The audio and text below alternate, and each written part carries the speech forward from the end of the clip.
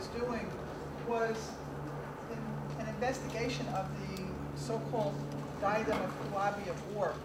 Before the or jewelry and other artifacts went on traveling exhibit, Holly Pittman, who was one of the co-curators of that traveling exhibit, asked me if I knew what the plant imagery, well, you'll see close-ups later, if I knew what the plant imagery was on Puabi's diadem, which was on display on the third floor galleries with the other ore material.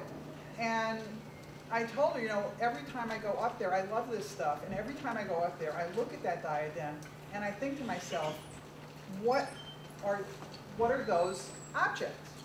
Because this really didn't look like, your first thought is golden grain, except it really doesn't look like golden grain because it's three-dimensional, and grain, you know, I'm thinking as an artist and as a botanist, if you were going to show grain, it would be two-ranked. It wouldn't be three-dimensional. And the little bush here also just seemed kind of odd. Well, then I noticed that the diadem was exhibited upside down. Because it is very clear that those objects, the charms, are pendants. Take it away, Richard. So Richard Zettler, a man who needs no introduction, is the other co-curator of that traveling exhibit and the current exhibit, and he will explain something about the archaeological background. Oh, here's the... Can I advance it through this? Or this is better. That's simple, I can see it. That's better. No. Now I have to figure out where we're going. Okay. I'm going to just say a little bit about the archaeological context of the so-called diadem from Ur. As we were busy deconstructing other pieces of Ur, we also got busy deconstructing the diadem, as Naomi has told you. The diadem actually comes from the tomb numbered PG 800. This is a tomb belonging to a royal woman named Puabi. We will assume, for purposes of our lecture today, that the tomb is actually real. I don't believe it is real. I think it is a construct, pieces of two separate royal tombs. This is the Puabi's tomb chamber. The tomb chamber was intact, one of the few tomb chambers within the royal cemetery that was in fact intact. The main burial, you can see, was across one end of the tomb. She was a woman, approximately 40 years of age and approximately 5 feet tall. A wealth of artifacts in the tomb chamber. The so-called diadem was actually found near her head to the left of the body. And here is what Woolley reports finding. To the left of the bier, near the head, he found the remains of a carbonized material that he took to be the remains of a shelf or small table. Resting on this carbonized material, I assume wood, were the elements of what he interpreted as a magnificent diadem. Thousands of very small lapis lazuli beads, and by exact count, it is about 9,750 small beads.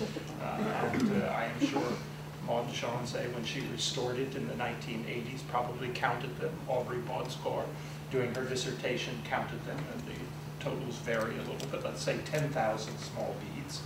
Against a strip of white powdery material, the fibrous texture of which suggested leather. No doubt the background to which the beads were sewn. Against this blue field, small ornaments of gold, which in spite of the decay of the background itself, still kept their order and to some extent their spacing. We have some rough notes in Woolley's catalog and in the field notes. Unfortunately, only a very small sketch and no photographs. 4 pairs of animal figures, stags, bearded bulls, gazelles, and rams, small 8-petaled rosettes, ears of wheat, clusters of 3 pomegranates with their leaves, plants with stems of gold leaf over silver, and with gold, lapis, or carnelian pods, palmettes of twisted gold wire, the last found always inverted and so hanging downwards. And with them was a short gold pin with flat head, ornamented with the guilloche pattern. And Woolley interpreted this, as I said, as undoubtedly the queen's spare diadem, fixed to a wing, placed along her in the grave. So that is the report of the discovery. Here is Woolley's original restoration of it in a watercolor done by Mary Louise Baker. There was no photograph of the restored diadem in Woolley's report. We have only this this painting, the watercolor, presumably done at the time it was on display in the British Museum before coming here. And Woolley gave us precisely what he saw in the ground. He was very good at observing, and he actually gave us what he saw in the ground, rather than thinking about, you know, what might have happened when these artifacts collapsed, or when the backing, or when the strings on which the beads were strung collapsed. So you will see these so-called palmettes, or rug beaters, as we used to always call them. The animals against the blue backing, the so-called sheaves of wheat, or stalks of wheat. So this was the diadem as originally restored. And you may, some of you, if you've been around long enough, will remember the galleries as they used to appear, or as they were restored in the early 1980s.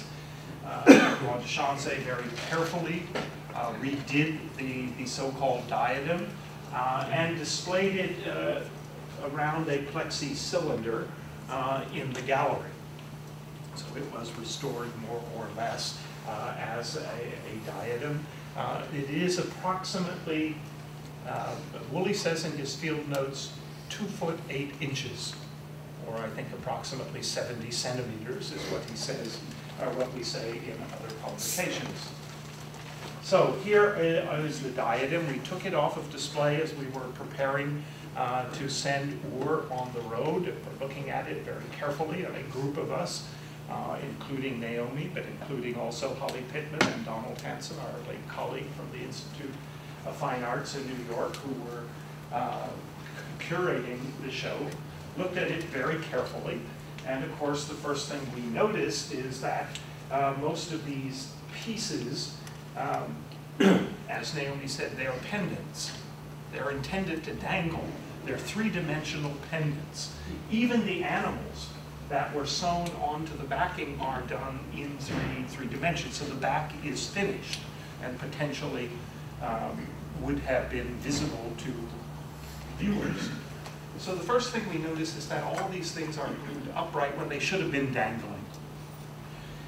Then we began to look more carefully at them, and we were looking in particular at the bales of these individual charms. That is, the holes through which the beads were intended to go that would have attached them.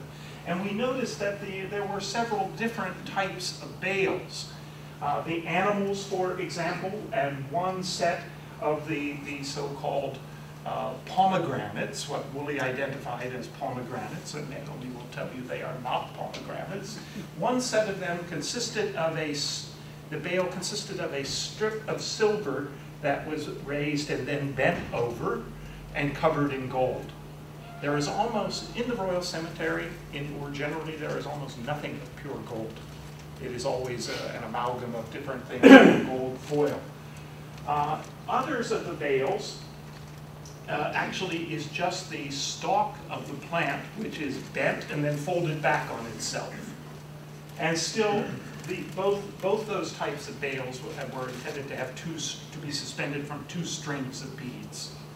Then the rug beaters is just a single coil.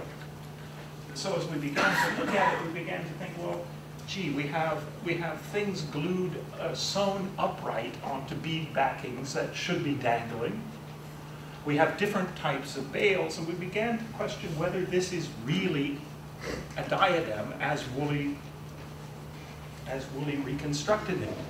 And both Holly Pittman and Donald Hanson very quickly came to the conclusion that this was not a single piece of jewelry, but was really probably an ensemble of jewelry, which, as Holly said, she probably had in her jewelry box. It's sort of just thrown in her jewelry box next to the beard. We said, Holly, that probably tells us more about how you keep your jewelry than how you But what it may well have been, and this sort of fibrous white powder might well have been the remains of a leather bag in which this ensemble of jewelry could have would have been kept, perhaps in a box, perhaps just sitting on the table.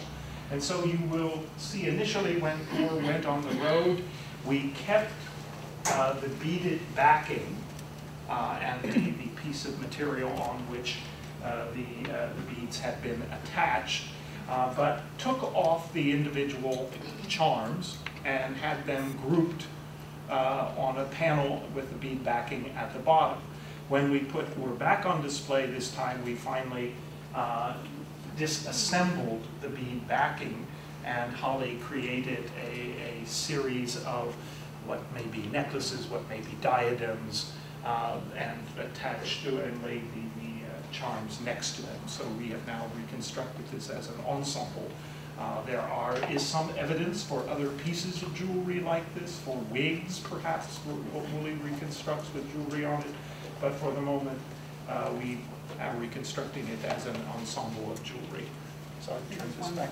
Is there one more online? Okay, so you can see these, particularly these bearded bulls, are really quite spectacular if you've ever had a chance to see them. And they are actually gold foil over a bitumen core.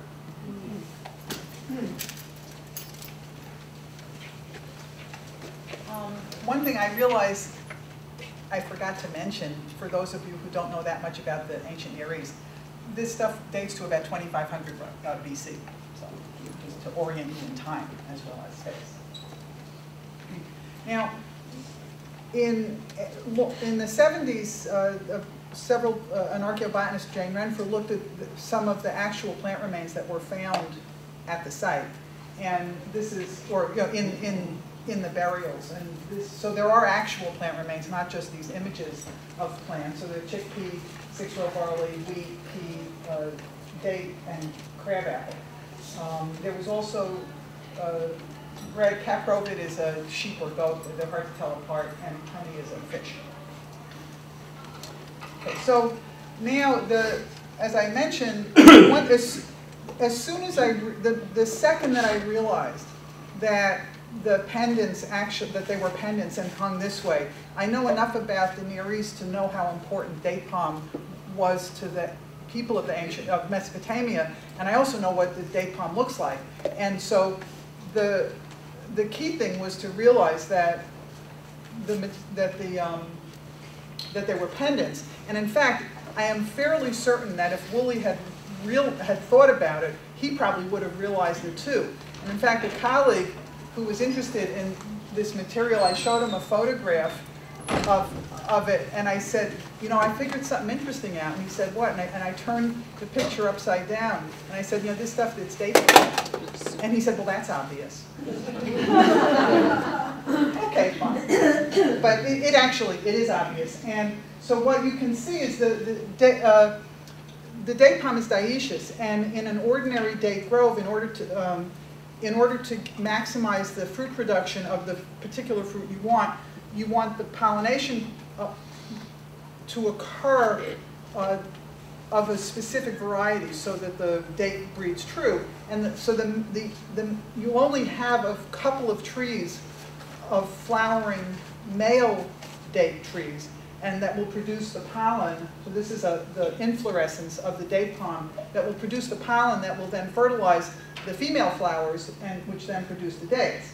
And obviously the dates are going to become ripe long after the flowers have gone away. So even though these objects may occur together in jewelry, the actual flowering of the date palm and the fruiting of the date palm occur months apart.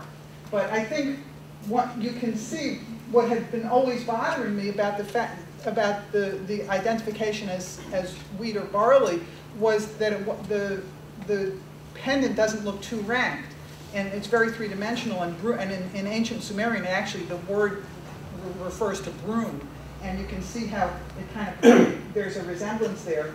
The scale, of course, is completely different for the fruiting branch and the flowering branch, but nevertheless, I think you can see that just the way the dates are arranged on the stem, it doesn't look like grapes. You know, at least in my opinion, you can really see that it looks like dates. And this identification was really satisfying because Inanna, who is the Queen of Heaven, associated with the fertility, but also she makes a trip to the underworld, and she brings jewelry to the underworld. The fact that she is so closely associated with dates was very gratifying, because now there was a symbolic, it's not just that dates are important to eat, but they're also important symbolically in Mesopotamian religion, and their occurrence, the images, their occurrence in a grave that has ritual significance was an interesting observation. Okay, so the next, and one of the things that you should notice how the grapes grow, how palms grow, they can grow in a clump, and then you clean up the clump and you have a group like that.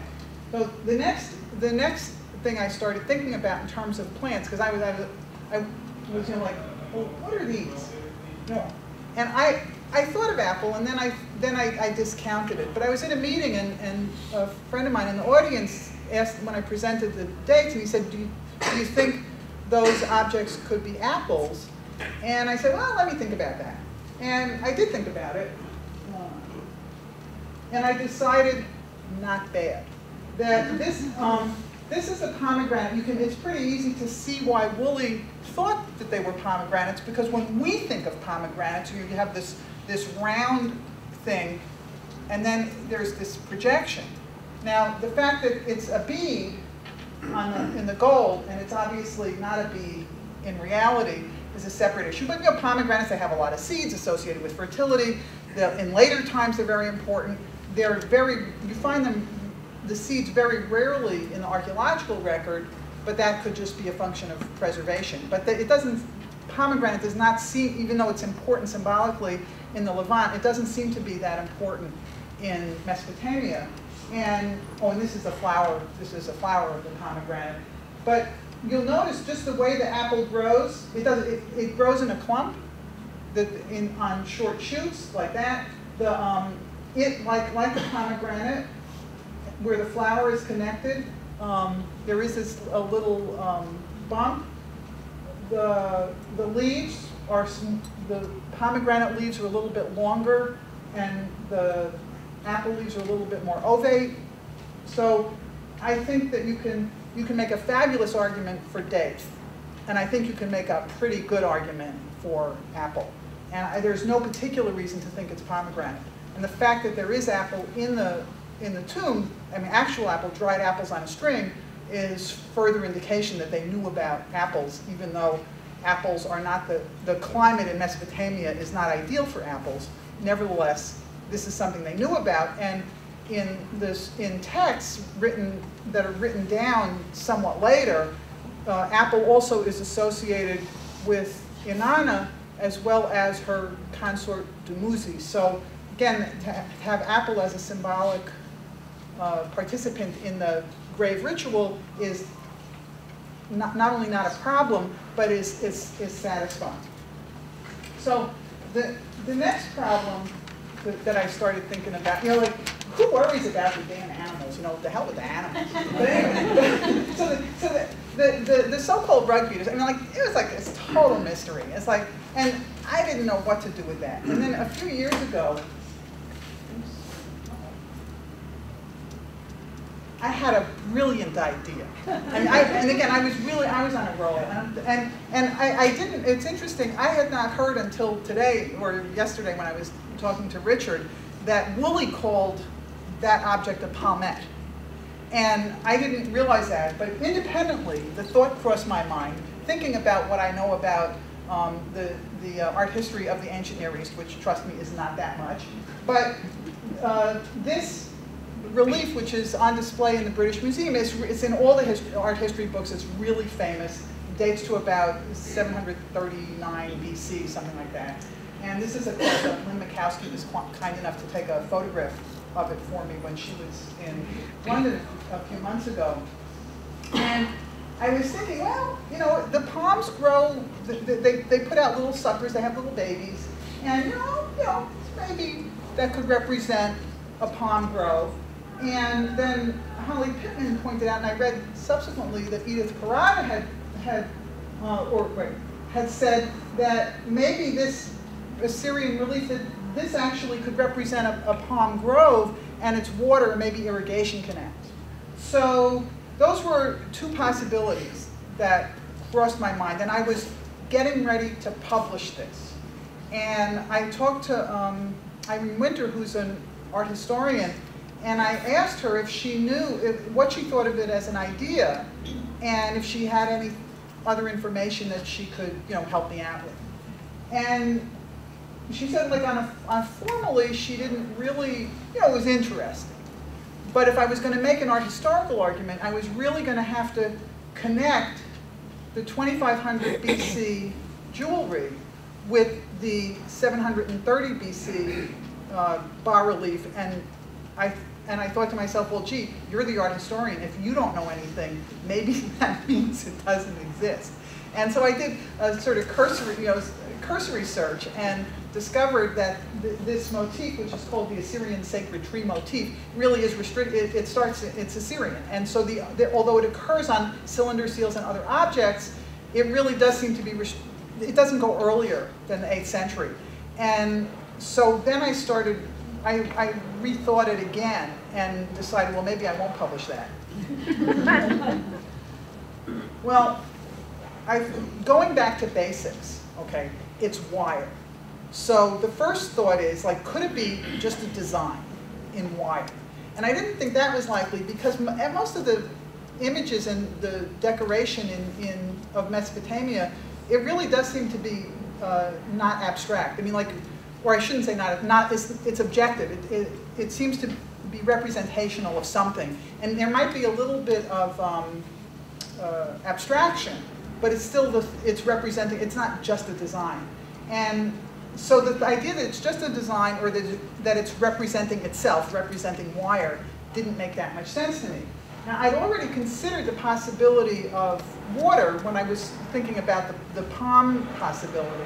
And the problem with the water is that in ancient Mesopotamia, that's not how they show water. The water, this is an early sign for water.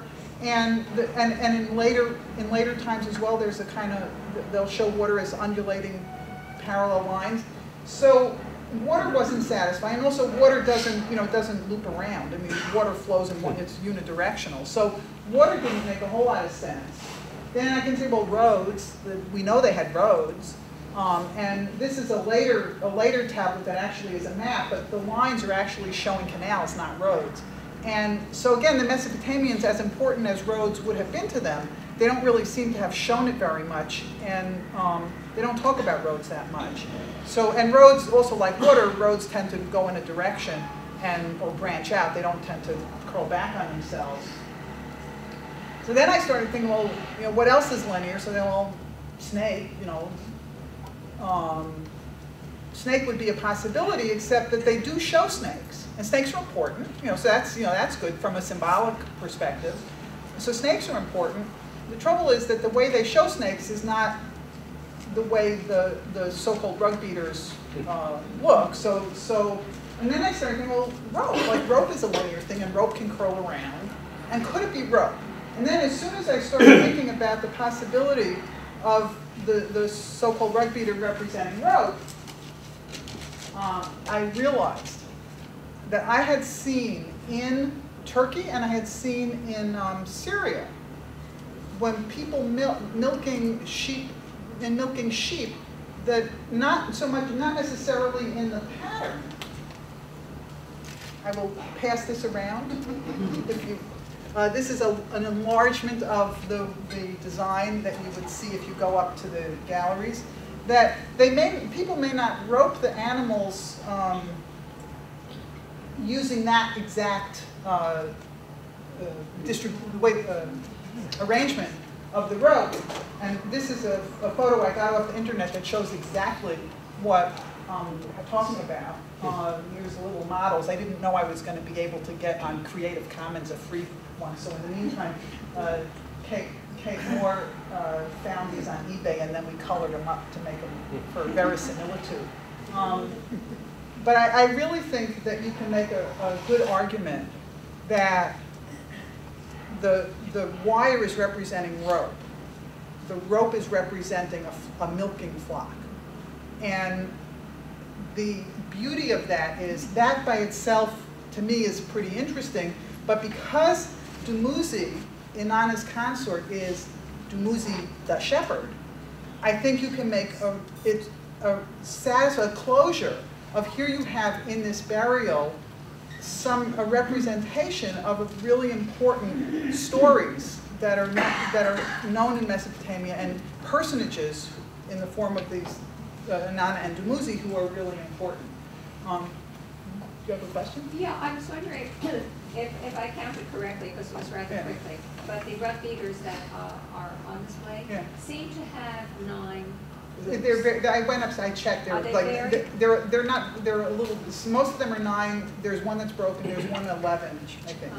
So they're not. They're not 100% the same. It's not a counting thing. No.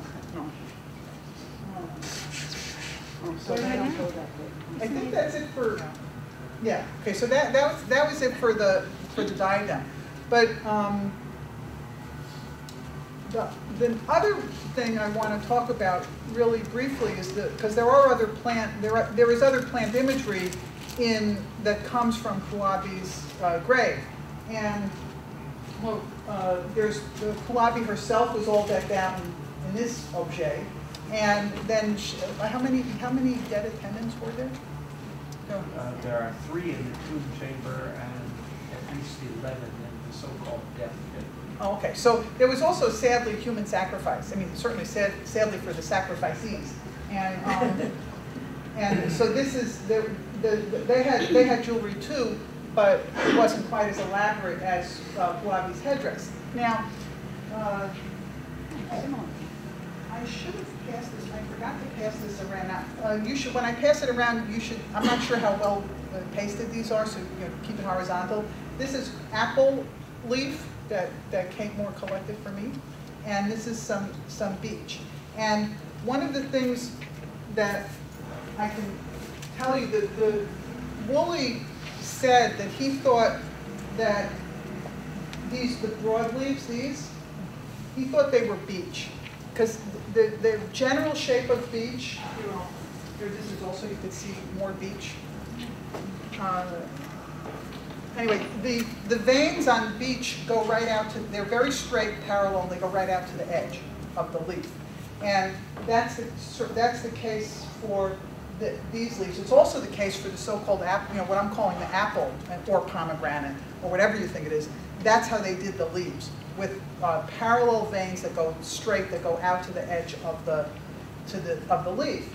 And so he thought that they were beech. Well, beech is a cooler climate tree, maybe from the Pontic region, from Anatolia, and so you have a foreign princess. Okay, it didn't really make a lot of sense, because also why would people from artisans in Mesopotamia, when would they ever see a beech leaf? Because a beech leaf is not an item of commerce. Even beech nuts were probably not items of commerce. And basically, most people except for the Woolley's first initial thought that they might be beech, pretty much everybody thinks that they're poplar. I mean, poplar is for the only thing to me that really makes sense, because poplar grows in Mesopotamia. It's known in Mesopotamia. It's mentioned in texts. the wood is found. I mean, it's completely non-problematic to call it poplar. And then these longer leaves that occur in they're 3 separate leaves, but that occur in triplets are they look very similar to willow, which is also is convenient because willow and poplar, they both grow along the Euphrates, and willow is not as important in the text, but it still occurs in text, and it would make sense that you would have associate willow and poplar. So this is the willow and 2 different kinds of poplar.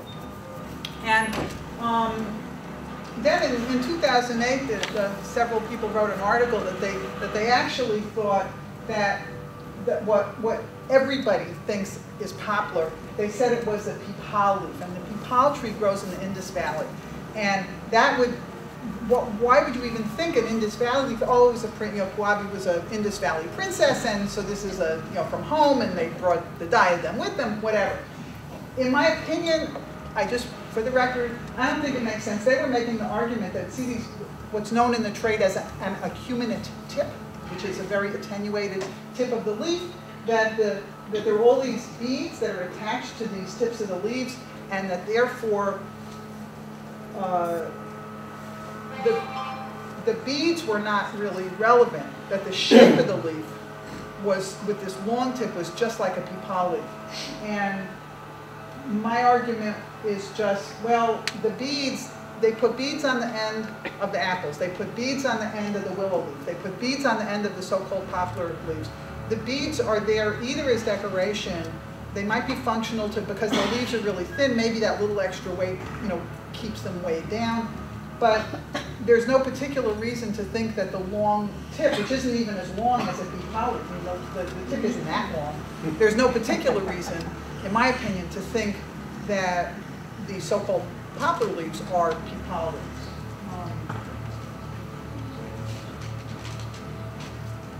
So I think that's it, but I have so much more to say, and I'm happy to answer questions, and I think Richard also would answer questions.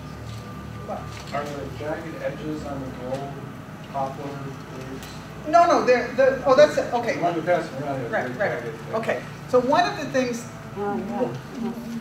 things to think about, why we even have a prayer of understanding antiquity, is because we're all human, like they were human too. And and perception of nature is part of our equipment as human beings. And the word that the ethnobotanists use is saliency. What's the first thing you see about a leaf? The first thing you see about a leaf is the shape. And I think that what these ancient people were looking at was the shape. The venation is important when you're trying to identify a leaf, and you might show that. And similarly, whether the edge is dentate, whether it's wavy, the wavy margin, the margin of the leaf is important too. I think in this particular case, they were not handcrafting individual leaves. And I think they were mass produced, and the single most important thing is the shape. They were just trying to give the impression of the shape. So, but they are indeed, it's completely smooth margin. And that would support the beech view. But the poplar, the willow, the apple all have a little bit of serration or two. Yes?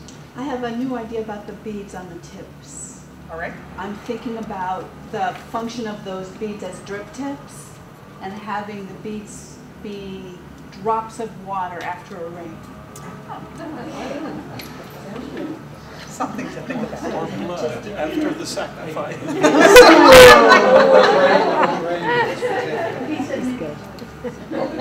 I think actually in regard to beech leaves, and Philip may know better than I, when Woolley was excavating in the 20s, it was a current thought that the Sumerians had come from the mountains down into the floodplain, and I think that's where he might have been. There's even darker waters, because of course one of the sort of things for finding an Indo-European home or an Aryan homeland, as they would have said at the time, was the fact that there's common words for the beach in a lot of Indo-European languages, and there is a slightly dodgy through 1920s, 1930s theory that the Sumerians were of course Aryan, of course why they are civilized, and those surrounding them are not civilized. So I think it could well be that the beach was resonating with Woolley for, for reasons not entirely due to what he was looking at in the tombs.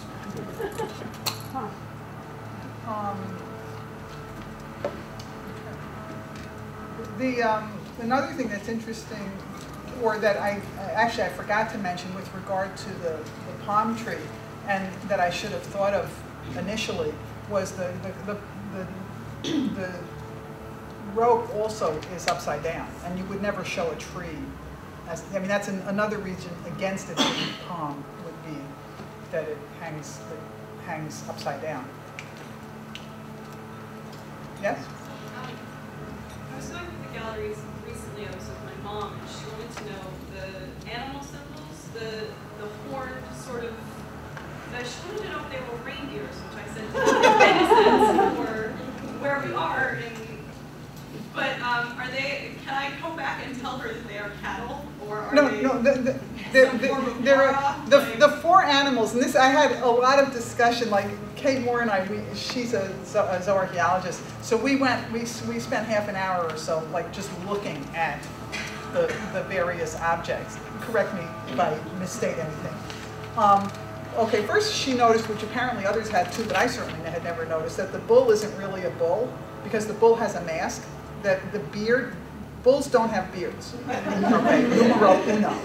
And then if you look closely, you can see in another object in the gallery and in pictures and books and stuff that the sun god is sometimes represented as a bearded bull, but with a mask, and so that there's a rope actually across his snout. So that's interesting. One of the questions that I had for Kate was, wouldn't it be okay? We have the domesticated, the apples and maybe it's like wild and domesticated. Well, the animals. There's the stag, not the reindeer. So the stag, the bull, the gazelle, the ram. They all have horns, right? So that's male, but that's interesting. But what about, are they all wild? And it's like, no. Like Kate said, there is no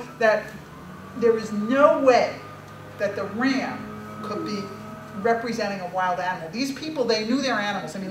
Everything's the sweetness of the expression on the gazelle and his face. If they wanted to show something, they could do it. If they wanted to be realistic. And the fact that 3 of the 4 types of animals have horns, that they weren't making a compact, they weren't doing something abstract, they could have projections, they weren't worried about things breaking off. The ram has the horns are really close to the head and do not project out at all.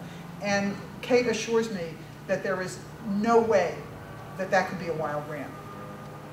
Just forget that. So if you're looking for dichotomies, if you're looking for opposition, wild and domesticated, you're not going to get it in, or plants. Plants and animals, yes, but who's to say? But I'm not saying that they make a dichotomy. The point might be reinforced, though, that there are 2 species of deer that are native to the Near East, and they would have been familiar, and it's a relatively effective representation of that wild, totally undomesticatable animal. Yeah. Naomi, would you please go back to the previous slide with the hunters? Go before. Before. Yeah, okay, stop here. You see, yeah, I want to have a ram next to it. Yeah, that's good. You see the one, you said the rope shaped thing, okay. Then you see the 2, is it 2 rams right on above it? Yeah. These rams. So I think what's the relationship between these and the dump? And also they here have a horns, so those have the rams. So what's the relationship? You think this one just using to milk this? Well, remember, of course, a ram is male, and therefore you're not going to milk. So that's what I'm saying. Any of the female one look like their horns, they're all kind of male. The animals that are represented they're all male. Okay, but then I'm saying, do you think that when you study this one, do you think that if you think of a rope is for have the sheep in control, right, to milk them? Yeah. Do you think any of these animals may be part of this design? Why they have these animals right close to this rope? But well, you have to remember that this is the so-called diadem. It's not a diadem. It's resembled by us. Yeah. It's not an object. So like, you can talk about a general association. I mean, and I do think it's fair to say that these objects, whether it was one object or multiple objects, they're found together. And I think they represent this, an assemblage, and that there is a relationship. And the thing with what I'm calling the rope, I think Dumuzi also is associated. Dumuzi goes to the underworld, like one of the Dumuzi stories, which again is much later. I mean, the stories are written down. This I learned from Philip, like about 1800 BC. So the stories are quite, are hundreds of years, centuries after the representations in the tomb.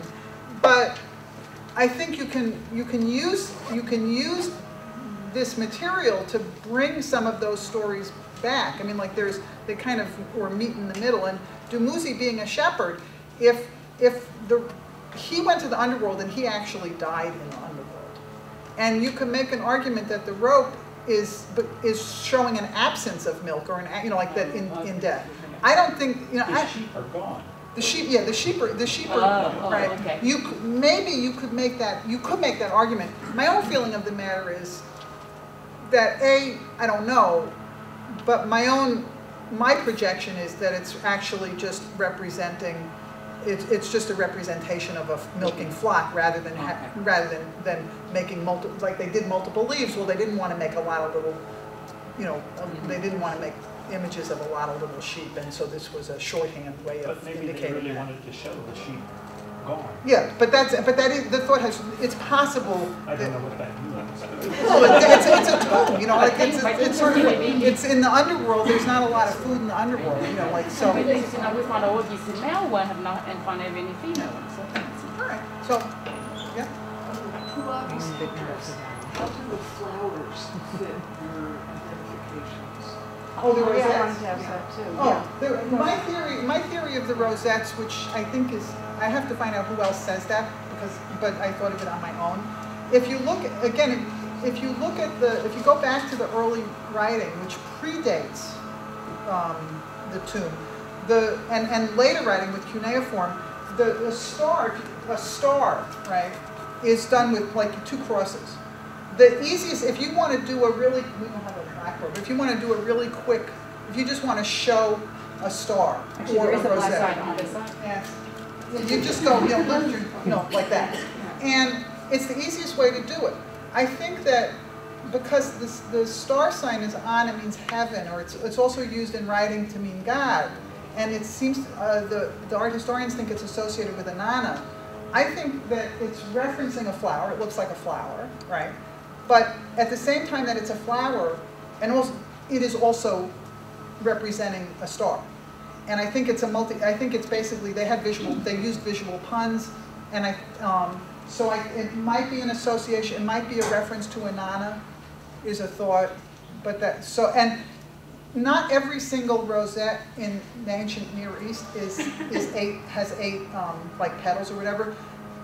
I know of a couple that have 10, but I think it's just kind of random. And the artist, like, it doesn't have, 8 is not significant. 8 is really just a function of that's how they do it. But there are also rosettes in the diadem. Yeah, the diadem has there are rosettes. A series of small rosettes, and actually of the beads, about 9,960 of them are lapis, but there is a number of gold ones as well. And if you see what we've done up in the galleries is to take those rosettes and create a small sort of fillet of gold rosettes that might have been around the forehead. I don't know whether that's what it is, but it's a guess. Did they also use rosettes on some of their non-jewelry items? Yeah. For example, The tumbler also, right. that is now out. The tumbler, well, and the small gold boat-shaped bowl has a rosette on the bottom. The ram in the thicket has rosettes.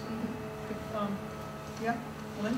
Well, I just wanted to point out that all this scholarship is great. Somebody has to make it work for you guys. And the person who restrung the 9,000 beads is Vicki Chisholm, sitting right up there. We all know her. I really encourage you to go up the gallery and look, because those are tiny, tiny beads. And the amount of work to create those with the technology they have is really kind of astounding. the Cornelian, like, yeah, on date. Okay, a friend of mine pointed out, and I didn't know this, but she pointed out that when dates ripen, they ripen from the bottom up, and so this could actually represent the first ripening of the dates. Or else it's just decorative. I mean, like those are, you know. But I mean, but I like the idea. You know, as soon as she said that, I was like, oh, that makes sense. Anything else? You want to talk about lapis? What about it? About the connection with the other ideas on the diagram? Oh, well, the Holly pointed out that there's that lapis. Inanna goes to the when she goes to the underworld. She brings a lot of lapis beads with her, further supporting the Inanna Dumuzi connections. What's the bearded bull? Well, It looks like they really did actually physically tie a beard onto these animals.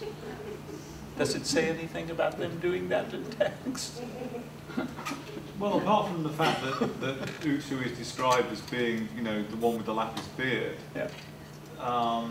Nothing springs to mind. I mean, are there any animals that would look like a bull with a beard attached to it that possibly existed thousands of years ago? And But I mean, they no longer... they actually show the string They or the show rope the string, across and, the muzzle. you know, I've thought about this. You know, there are bearded goats, and so that's where they could have gotten. I mean, it's totally crackbrain from my perspective as a zoologist.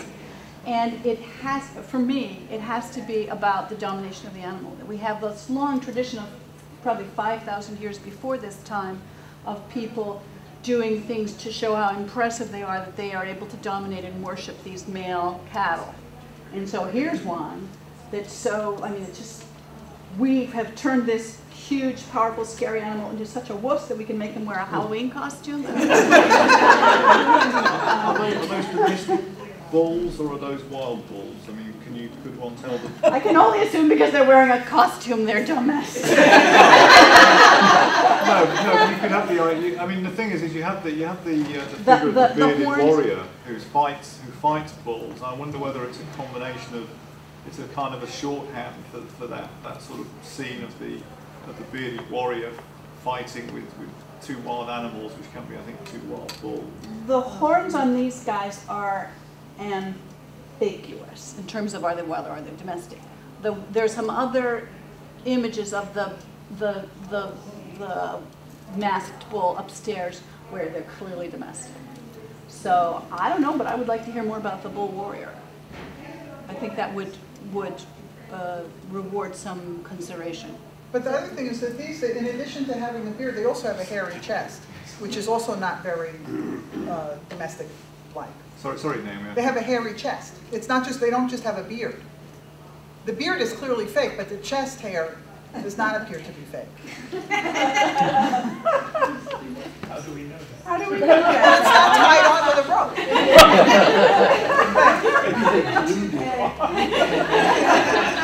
Anyway, I think the take-home, in terms of the decoding, like, I mean, it's 1:30, and in terms of the take-home message is that even that observation of nature is something, the connection, the way you can figure some of this stuff out is understanding that these people, the ancient people, were also looking at the natural world, and we have the same mental capacity to look at the natural world, but they were living in a different world and they used a different system. So you just have to, you know, I have to say, I would never have figured out the rope if I hadn't already been thinking about these other things. And so that you really go from, the dates are really obvious, the apple is pretty good, and then you start thinking, oh, this is symbolic, what is it, what is being represented? And then you think of the ethnoarchaeology, or the, you know, the ethnographic analogies that can be made. And so you pull together a lot of information from, you know, current observation, what we know from the text, what we know from ancient art. I mean, there's really a lot to think about.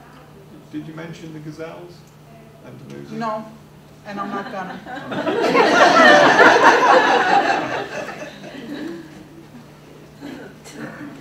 And I think Inanna had to give something to 7 different gatekeepers, right? What if Yeah, what if this was a bag of 7 objects? Well, there's an and idea. intended to give surely in the afterlife from Kuwabi to different Decoding. Could be. You know, she had a bag at her right side, a leather bag full of headdresses that Woolley associated with males.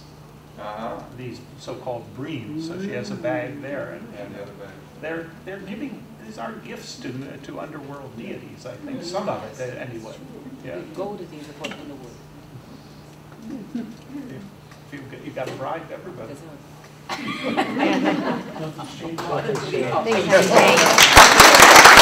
you.